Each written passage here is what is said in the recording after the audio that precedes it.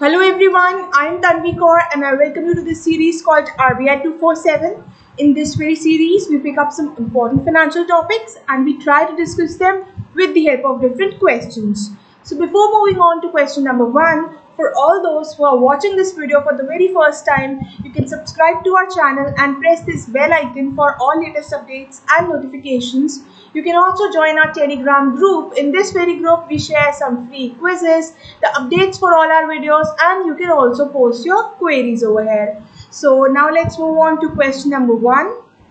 The question says, what does it refer to? So we have to identify the concept being talked about over here. The first statement says it's a concept which was coined by Nassim Nicholas Taleb, and the second one says that it's an extremely negative event or occurrence that is unpredictable, unknowable, and its results are severe and having widespread consequences. So the kind of event which is quite negative, unpredictable, unknowable is known as a black swan event. The answer to this question is option B. So let us understand a bit about this black swan event.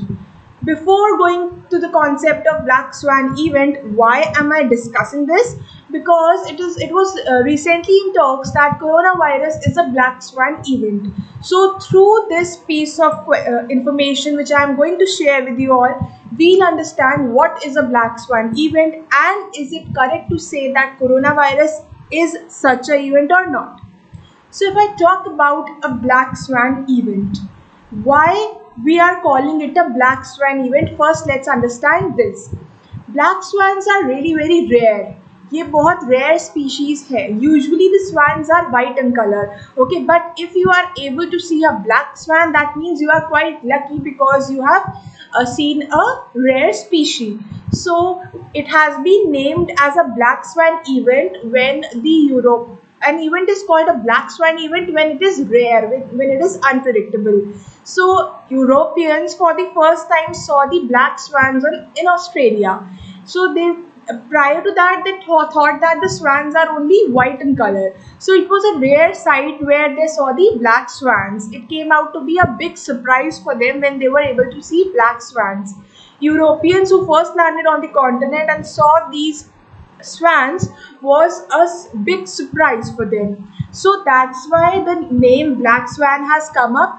And when an event is called a black swan event, when it is rare, it is unpredictable and unknowable. So you haven't predicted that such a thing can happen, but it happens. So it's a term which we use in finance and it refers to such events which are negative in nature and whose occurrence was a impossibly difficult task to predict. You could have predicted that such a thing can happen. So when any unexpected, unknowable event actually happens, then such an event is called a black swan event. So for an event to be categorized under the black swan event, some characteristics are there which such an event should possess. So first is it should be unpredictable, unknowable. आपको नहीं पता था ऐसा कुछ हो जाएगा, आपने predict ही नहीं किया था और ऐसी चीज हो गई जो आपको पता ही नहीं थी. Such an event can be called as a black swan event. Moreover, such an event results in severe and widespread consequences. The consequences of such an event are very catastrophic, very negative, very far-reaching. उसके जो भी repercussions होंगे वो बहुत ज़्यादा खराब होंगे.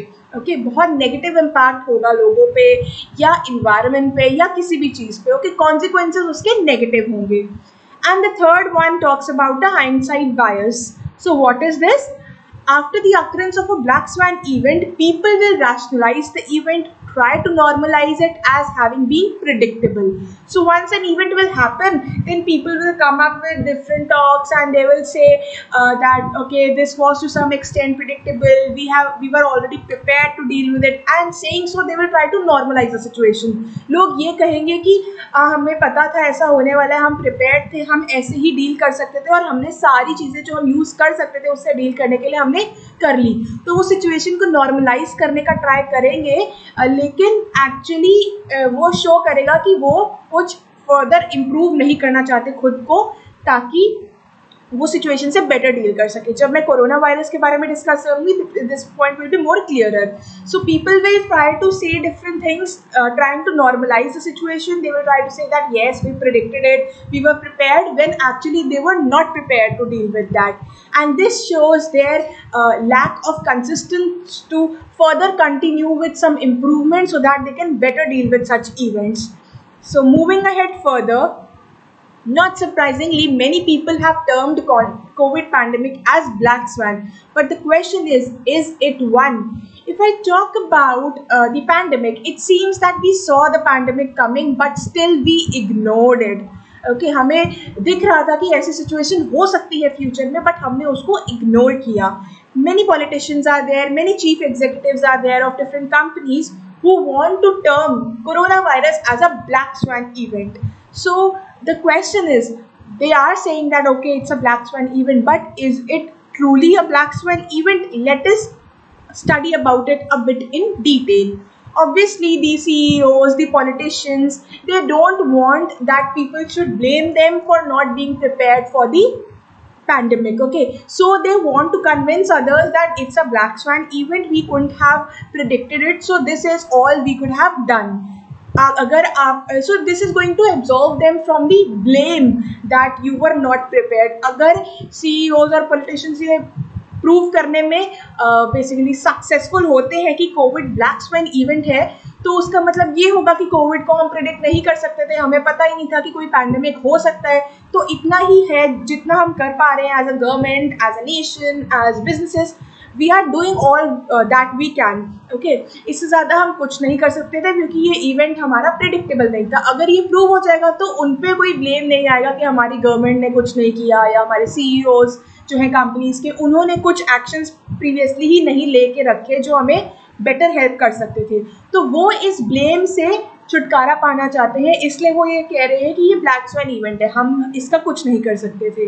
Okay, that's why they want to prove it to be a black swan event which will absolve them from the failures that they were not prepared.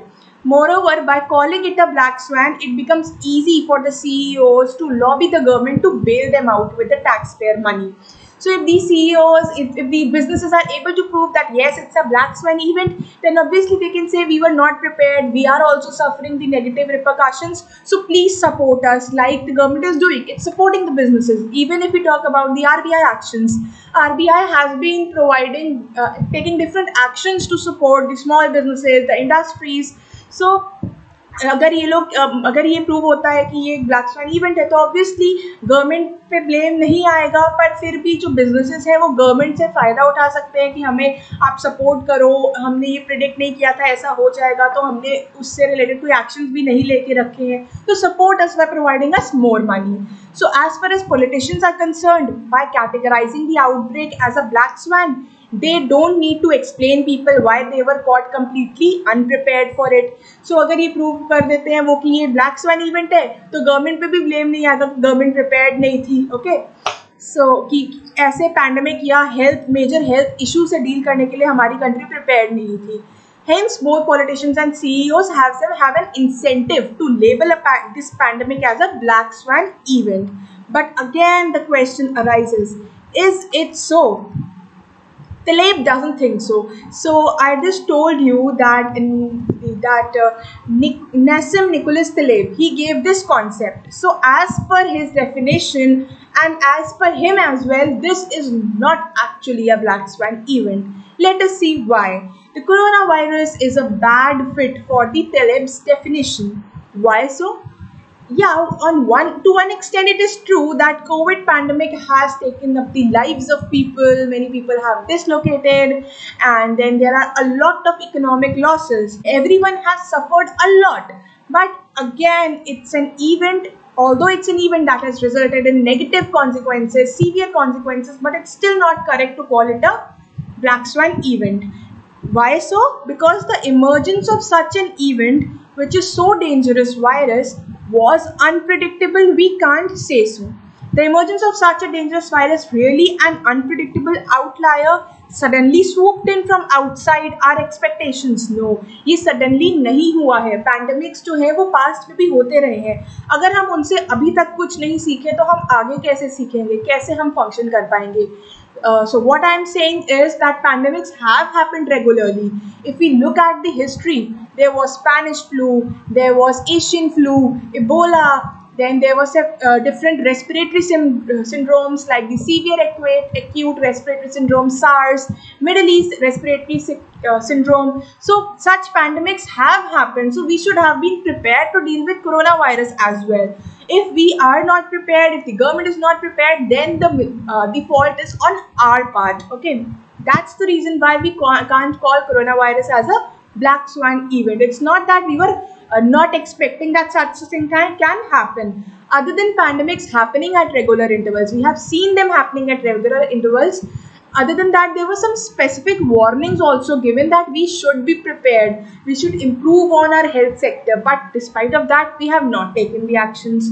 To provide you with some examples which prove this, George Bush, Barack Obama, they have warned about the pandemic in different speeches which they gave at the National Institutes of Health.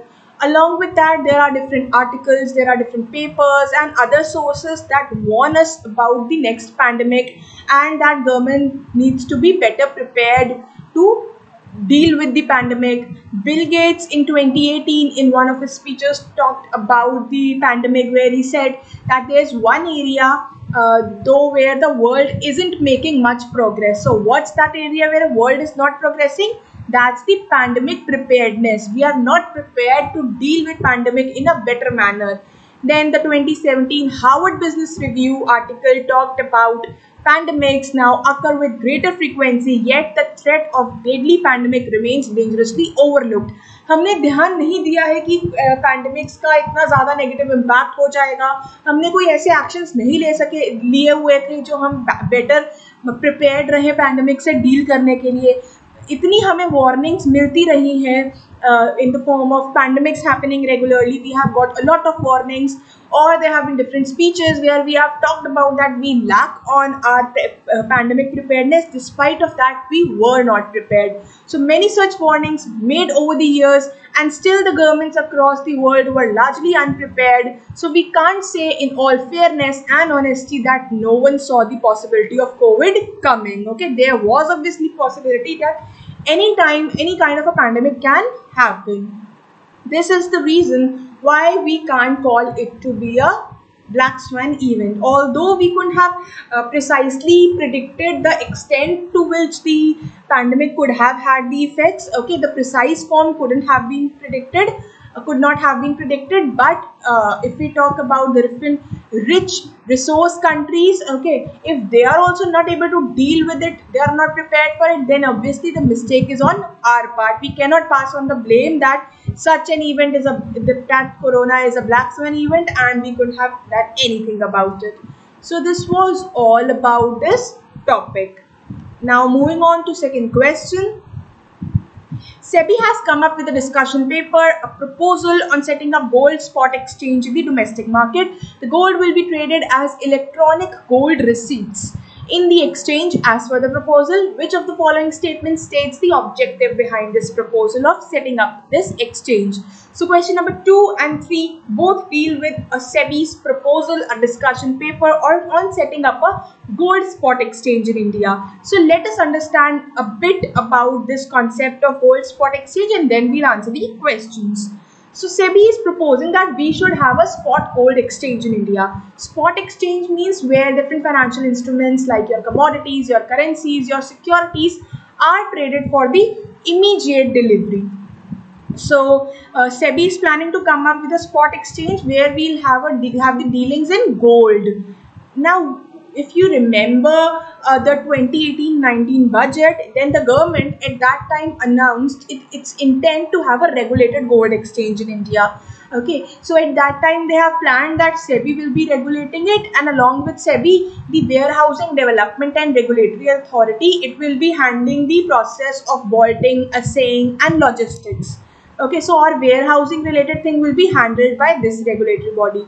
But now what SEBI has decided, what has been decided, that Ministry of Finance and SEBI have recently decided that all the things related to gold spot exchange will be handled by SEBI as a regulatory body. So only SEBI will handle it.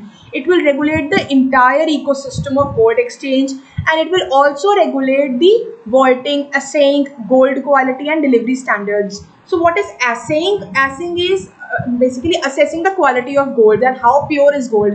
Gold kitna pure hai, wo process of checking that. And vaulting is basically keeping the storage of gold, safekeeping of gold.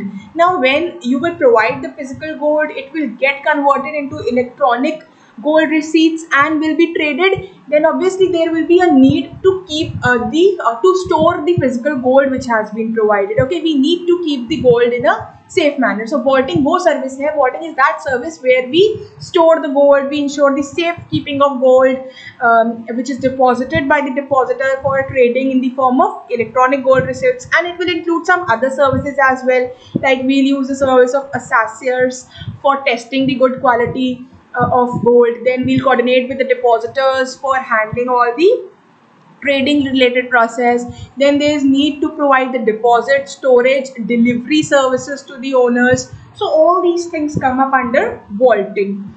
Now talking about this concept, that why India wants, or why SEBI wants wants a spot gold exchange for India. What are the reasons कि हमें gold exchange लाना चाहिए India में? Let us look at those reasons. So if I talk about the reasons of gold exchange in India, one major reason is that India is a major consumer of gold. So if I talk about India's ranking, after China, it's the second largest consumer of gold. When we are consuming gold around 800 to 900 tons of gold per year, then to match that level of our consumption, we need a vibrant gold ecosystem.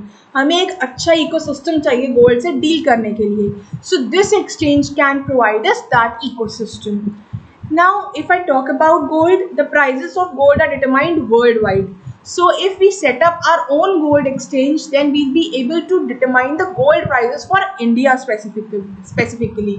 So instead of being a price setter, instead of being a price taker, we want to become a price setter. हम price setter बनना चाहते हैं जो gold, India के gold के prices खुद determine करेंगे. Okay, for our one nation, we'll have one price of gold. That's the objective of setting up the exchange.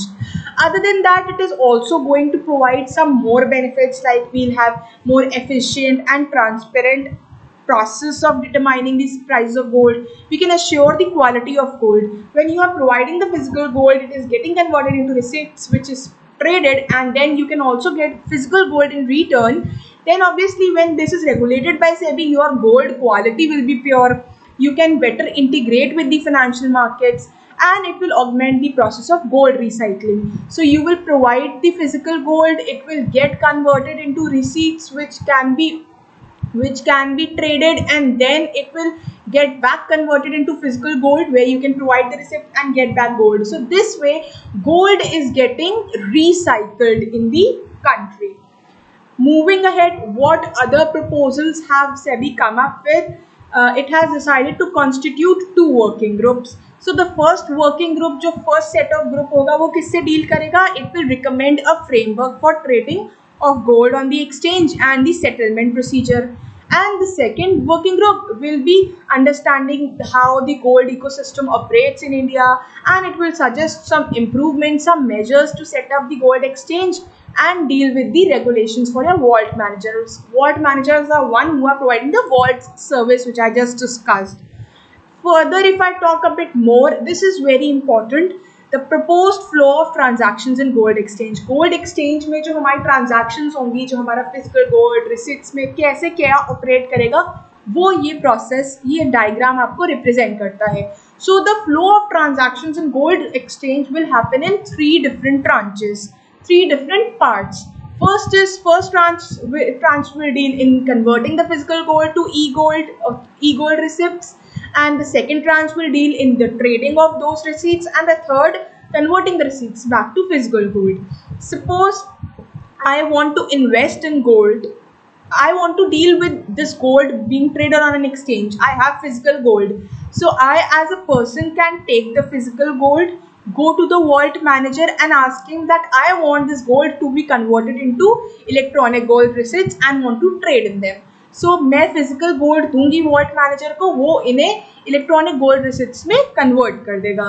Then those electronic gold receipts can be traded on the exchange. जहाँ पे भी gold की trading होगी, in whichever exchange the gold will be traded, these receipts will be traded. Okay. Then there will be entire process of clearing and settlement like we have for stocks. Okay. Finally, if you have, suppose I deposited the gold, then these receipts were created and they were traded. Now someone else bought that receipt. Now if I have that receipt and I am in need of gold, so I can take that receipt, go to the vault manager. Okay, taking this receipt, I can go to the vault manager and get it converted into physical gold if I want it. So this is the three tranche framework. First is we are converting the physical gold to e-receipts. Second is that e-receipts are getting traded, and third is that converting those receipts back to physical gold. Moving ahead, talking about the exchanges, where will this trading happen? This is an area where SEBI is asking our comments that either we can come up with a universal exchange like we have our stock exchanges where we deal with inequities. That same exchange will deal in our gold as well. वही stock exchange में हम ये e-gold receipts की trading शुरू कर दें. एक तो ये option है. Okay, extending the same logic, existing stock exchange may be allowed to deal in these EGRs. Second option क्या है कि हम gold से deal करने के लिए एक नया exchange setup कर दें. Setting up a new exchange for dealing in this EGR is the second option. It will obviously offer you some advantages like more improved liquidity for gold will be there, proper gold delivery standards will be there. You can determine single price for the gold, but the negative impacts are also there. अगर आप अलग से gold का exchange set करोगे जो सिर्फ gold में deal करता है तो काफ़ी कॉस्ट्स इनकर करनी पड़ेगी. It will be time consuming, you will require fresh investment, more cost to set up the new exchanges. Okay, clearing corporation set करनी, न्यू एक्सचेंज सेट करना, fresh registration, doing fresh registration of the members. So all this will increase your compliance cost. And it's not viable that we set up an exchange just to deal in one single product, that is gold. So SEBI is asking our comments on, public comments on going in for a universal exchange or setting up separate exchange. Then they are talking about the product denomination. If I talk about the receipts, these receipts can be created for trading worth 1 kg of gold, worth 100 grams of gold or 50 grams of gold. Other than that, for small ones who want to deal in small denominations, okay, to attract more players, the receipts are also available for 10 and 5 gram golds. Okay, but if you want physical gold in exchange of these EGRs, then you can get physical gold only when you have at least 50 grams of gold. आप 10 ग्राम की receipt लेके 10 ग्राम का gold लेने नहीं जा सकते. Minimum 50 ग्राम के gold की रिसीट्स आपके पास होनी चाहिए. Then there are many other issues which are coming up, and SEBI is seeking our views on that. There are issues with respect to taxation, that should we impose only security transaction tax and the IGST, or some other way of taxation should be there. Then there are fungibility and interoperability issues. Fungibility means that if we have EGR1, can it be delivered against EGR2? Now suppose I am having some gold, I deposited it and got the EGR1, and again I have some more gold and I deposited that and got EGR2. So can I, if the value is of both is same, say 1 lakh or quite similar, then can I give EGR2 to get my initial EGR1 related physical gold or not? जो मैंने पहले gold deposit किया था EGR2 के बदले मुझे वो gold मिल जाएगा कि नहीं? That's fungibility.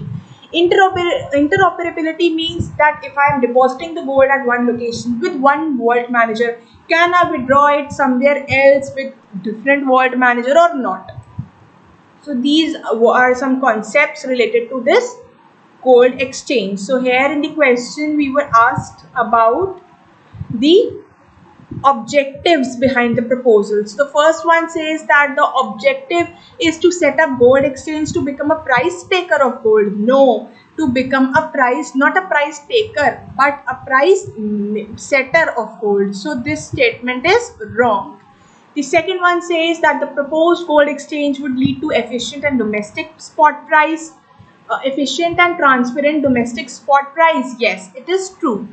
Third one says that the proposed exchange would help in assuring the quality of gold, greater integration with financial market, augment the greater gold recycling. Yes, so the second and third are correct. Answer is option D. ये मैंने Y करके जो slide थी उसमें ये concepts discuss किए अभी. This is the slide which I am talking about. Now moving on to the third question, which is again related to this gold exchange thing only. Which of the following options is correctly related to the framework of flow of transactions that SEBI has proposed for spot gold exchanges? So I discussed the 3-tranche framework with you. So which statement is correct? The first one says that the first tranche deals in converting your physical gold into EGRs. Yes, it is correct. Okay, so when it is, if I talk about the second one, it says trading in EGR on stock exchange. This was part of second tranche. Second tranche deals in converting the e-gold into physical gold. No, that is for third tranche. So this is, so these two statements again go wrong. So the first one is correct. Moving on to last question of the day. The question says that cryptocurrency have landed in troubled waters. All popular digital currencies are witnessing steep drops. While Bitcoin is down 30% to $31,000, Ethereum, the second largest cryptocurrency in the world, is down 40%. Dogecoin, the meme crypto popularized by Elon Musk, has lost 45%. So which of the following reasons led to this major downfall? So if I talk about this, recently we have seen a massive dip with respect to the cryptocurrencies. Okay, earlier, if we talk about this entire year, the cryptocurrencies were really doing very well. People were investing more and more because the returns were quite high. But within a span of 24 hours, on 19th of May, we saw a massive dip. So this is the 12th May and now the 19th May figures. So around $2.6 trillion was the worth of tokens dealt with, and on 19th May that value fall to around 1.8 trillion. So around 600 billion, not exactly 1.8, somewhere near to that. So $600 billion का downfall आया है with respect to dealing in the cryptocurrencies. Okay, there has been a massive dip. Bitcoin has gone down, Ethereum has gone down, Dogecoin has gone down. So virtual currencies are retreating so broadly and sharply that it's testing the durability of cryptocurrency boom. अब हमें question करना पड़ रहा है कि ये जो cryptocurrency boom करी जा रही थी, क्या वो ड्यूरेबल ऑप्शन था भी, क्या वो लॉन्ग टाइम तक लास्ट करने वाला है भी? Should we invest in cryptocurrency or not? It has become a major question now. Talking about the reasons why we saw a major dip in this cryptocurrency की values इतनी कम क्यों होने लगी? So the most recent development or the most important reason which has led to this downfall is China announcing a ban on cryptocurrency trading. China ने ban लगा दिया है कि cryptocurrency में dealings नहीं होंगी. It has put a blanket ban bars on the banks, on the online payment platforms, that they will not offer the service related to cryptocurrencies. Be it the banks, be it online payment platforms, be it any financial institution, any payment company, ये सब अब cryptocurrency related transactions में help नहीं करेंगी. And this means that the banks, online channels will not offer clients any service which deals with cryptocurrency related registration, trading, clearing, settlement, etc. पहले भी China ने ऐसा बैन लगाया था, बट वो इतना एरियाज कवर नहीं करता था जो ये बैन कवर कर रहा है. China imposed a ban on 2017 as well, but compared to that very ban, this time the scope of prohibited services has been expanded. Now, why China is banning all these things? Firstly, it thinks that this the bull run which this market has faced, it's very speculative in nature. Okay, it's going to infringe the people's property. It can harm the financial order, the economic order of the country. Moreover, it will also harm your fiat currency, जो उनकी अपनी currencies हैं वो affect होंगी अगर ये crypto currency जो digital currency deal कर में हम करेंगे. That's why China has imposed this ban.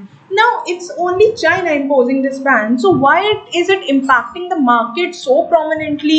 इतना बड़ा नुकसान क्यों हो रहा है इस मार्केट में जब सिर्फ चाइना ने बैन लगाया है और किसी कंट्री ने नहीं? If I talk about that, China is a major market of Bitcoin mining.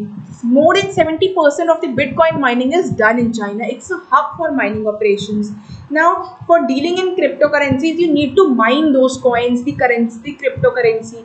Mining will involve a lot of mathematics, a lot of algorithms, which consumes a lot of energy as well. Okay, so you want to maintain the ledger of the blockchain dealing. जो blockchain हमारा network है उसमें dealings हो रही है, उसका एक laser maintain करना है, आपके करेंसीज क्रिएट करनी है जो डील करोगे. सो उसमें बहुत ज़्यादा मैथमेटिक्स और एल्गोरिथम्स का यूज होता है, उसको हम कहते हैं mining. So China is doing major mining for your bitcoin. 70% से ज़्यादा वो हब था उसका. And now when it is imposed that ban, this process is going to be affected to a greater extent. Now, is it the only reason for this fall in the Bitcoin and other currencies?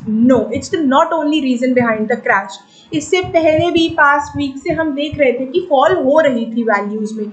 So, if I talk about the past week, Tesla CEO Elon Musk. Here the spelling is wrong. It's Elon Musk. So Tesla CEO Elon Musk announced that the electric car maker won't be accepting Bitcoin as a payment. So Tesla CEO Elon Musk has been a big supporter of this cryptocurrency concept. Okay, previously he took a decision that against the electric cars which he sells, they will be accepting Bitcoin as a payment option. But now they have reversed this earlier decision, and he says that no, we won't be accepting the Bitcoin as a payment now. This has made people lose faith in the Bitcoin. If you know that this market is running because of support of Tesla CEO as well. वो tweet कर देते हैं कुछ crypto currency के favour में तो लोग उसको खरीदना शुरू कर देते हैं, उसके प्राइसेस बढ़ जाते हैं, और वही अगर उसके नेगेटिव ट्वीट आ जाती है कोई तो लोग उसको सेल करना शुरू हो जाते हैं, उसमें इन्वेस्ट करना प्रेफर नहीं करते. So this is what has happened. Elon मस्क्स tweet that he won't be accepting bitcoin as a payment and that crypto currencies are harming the environment has led to a crash in the cryptocurrency market. So Bitcoin's most popular proponent Elon Musk has backtracked. This has led to wiping up of $500 billion from the Bitcoin. Its value was $65,000 in April and has fallen to more than 50%. Okay, so Elon Musk say that the bitcoins and other coins are minted and that are mined, and that mining process uses a lot of energy of fossil fuels. I have just discussed the mining, okay, where various algorithms, mathematics is used to mine the coins. So that mining process uses a lot of energy. Fossil fuels की बहुत ज़्यादा energy use होती है, which is harming the environment. So it's not good for the environment. That's why he recommends that invest in those cryptocurrencies where the mining process is not basically harming the environment to a great extent. Okay, so if one of the cryptocurrencies fall, obviously the others will follow. So Ethereum, Dogecoin, इन सब की भी mining होती है, ये सब भी environment को harm करेंगे. So we have seen a downfall in them as well after the Tesla turned a cold shoulder to Bitcoin. Okay, so it's better to invest in those cryptocurrencies which use less percentage of energy for mining of the cryptocurrencies. Moving ahead, if I talk about after this fall in the value, the crypto values crashing down, crypto trade also halted amid this crash. So when this market has crashed, some people thinking that the prices have fallen either want to buy these cryptocurrencies, and some thinking that the future of these currencies is not good, it's not legal, it can anytime be banned. are wanting to withdraw their investments from here. So that's why the different crypto exchanges saw a lot of trading after this crash. इस trading की वजह से, because of this major trading happening, the platforms where such trade happens, the crypto exchanges, they even crashed. Cryptocurrencies like Bitcoin, Ether cracked after the ban, and this led to WazirX, CoinDCX, CoinSwitch, Kuber.